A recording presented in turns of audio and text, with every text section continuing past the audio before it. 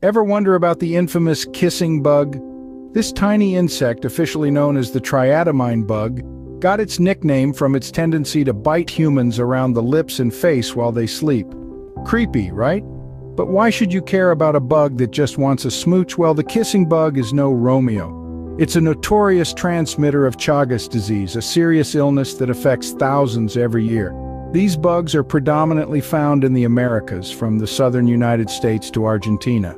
But don't let your guard down, they've been spotted around the world, so next time you feel a tickle on your cheek, don't pucker up.